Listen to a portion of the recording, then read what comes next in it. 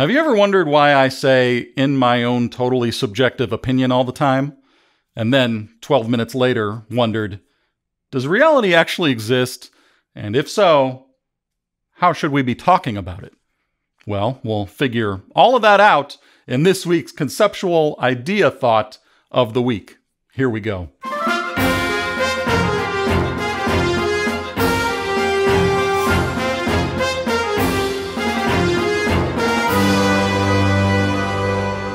By the way, this is a segment from The Carl King Show.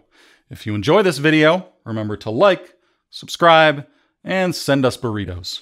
We're going to explore the topic of reality, both objective and subjective.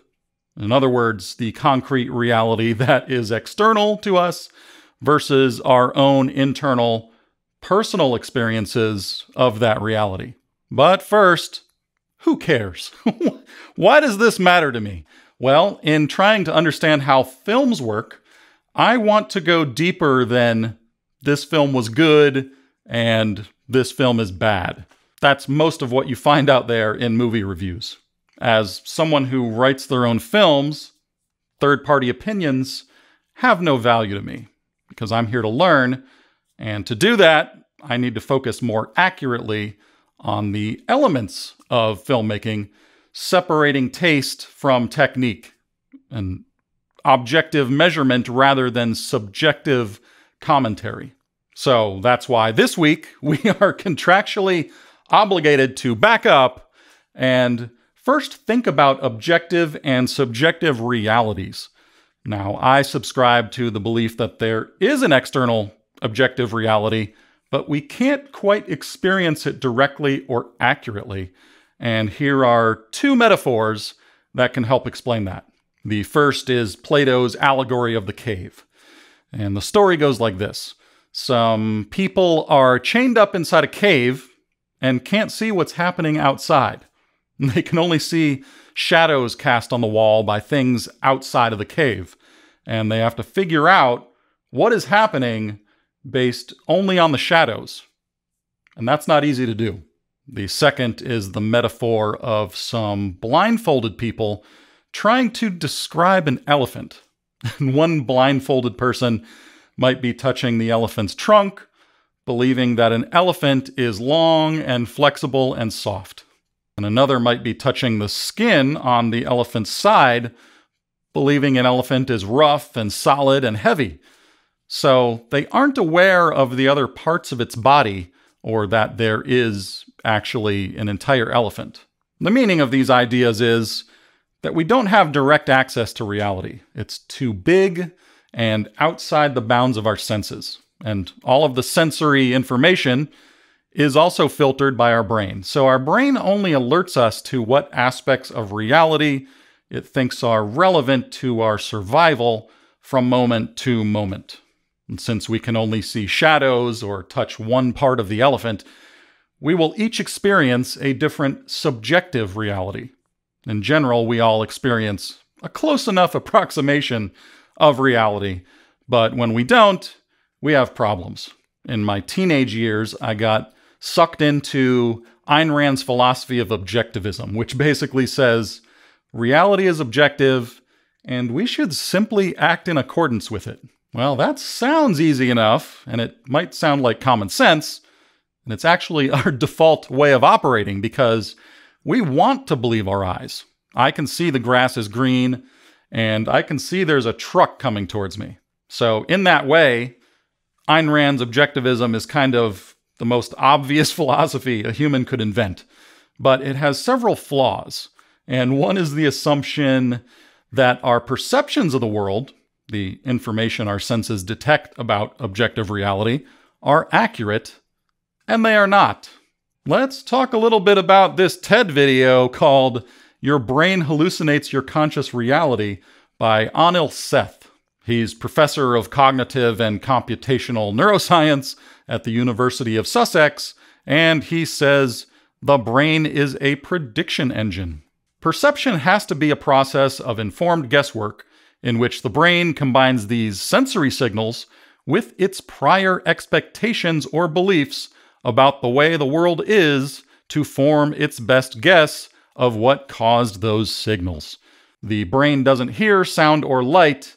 What we perceive is its best guess of what's out there in the world. He then demonstrates various perceptual illusions, surprising the audience, and he continues. Instead of perception depending largely on signals coming into the brain from the outside world, it depends as much, if not more, on perceptual predictions flowing in the opposite direction. We don't just passively perceive the world, we actively generate it. The world we experience comes as much, if not more, from the inside out as from the outside in. We're all hallucinating all the time, including right now. It's just that when we agree about our hallucinations, we call that reality. And there's another TED video from Donald Hoffman, cognitive sciences professor at the University of California, Irvine, called "Do We See Reality as It Is?"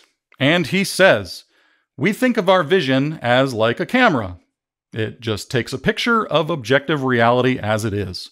Now, there is a part of vision that's like a camera. The eye has a lens that focuses an image on the back of the eye, where there are 130 million photoreceptors, so the eye is like a 130 megapixel camera. But that doesn't explain the billions of neurons and trillions of synapses that are engaged in vision. What are these neurons up to? Well, neuroscientists tell us that they are creating, in real time, all the shapes, objects, colors, and motions that we see. It feels like we're taking a snapshot of this room the way it is, but in fact, we're constructing everything that we see.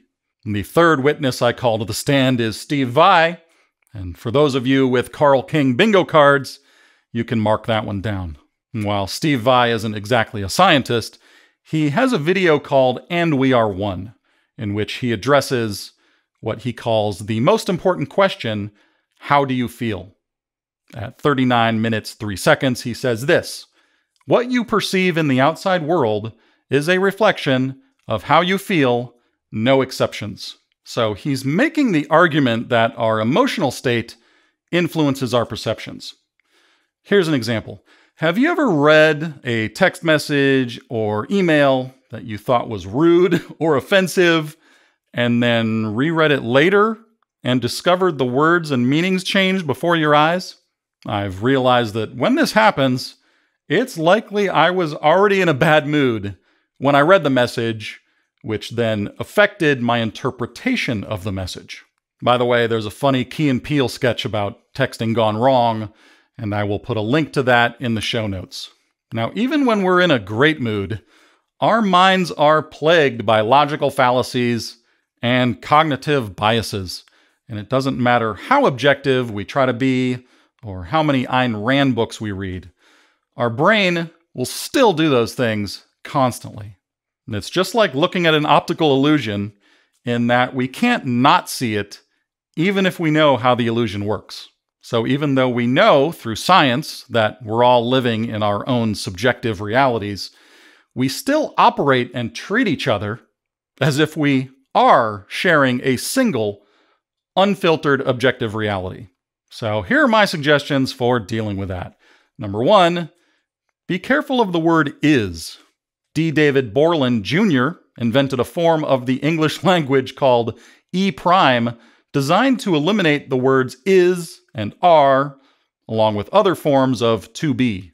And here are a few examples. The cat is lost becomes I can't find the cat. The movie was good becomes I enjoyed the movie. Steve Vai is the best guitarist becomes of all the guitarists, I enjoy Steve Vai the most. So we're basically transforming objective statements into subjective statements, and that helps you distinguish fact from opinion. And this E prime structure gives the actor in the sentence clear ownership of the action, not that anyone cares. And there are arguments against E prime, but I find it to be a helpful tool. Number two, we can use more hedging in our statements. For instance, it seems like, or I suspect, or my personal favorite, in my own totally subjective opinion. You can even throw in a maybe. And this can cause the problem of inflating our language, and Grammarly will tell you it sounds less confident, but in the end, it's more intellectually honest. Number 3, we should have some reasonable amount of humility and expect to be wrong, often. If you don't feel like you were wrong about something today already, I recommend going back and looking at your day more closely. And if you've got other suggestions on navigating objective and subjective realities, go ahead and share them as a comment. That's it for this week's Conceptual Idea Thought of the Week. If you like this video, support the creation of more by joining my Patreon for $1 or $5 a month. That's patreon.com/Carl King.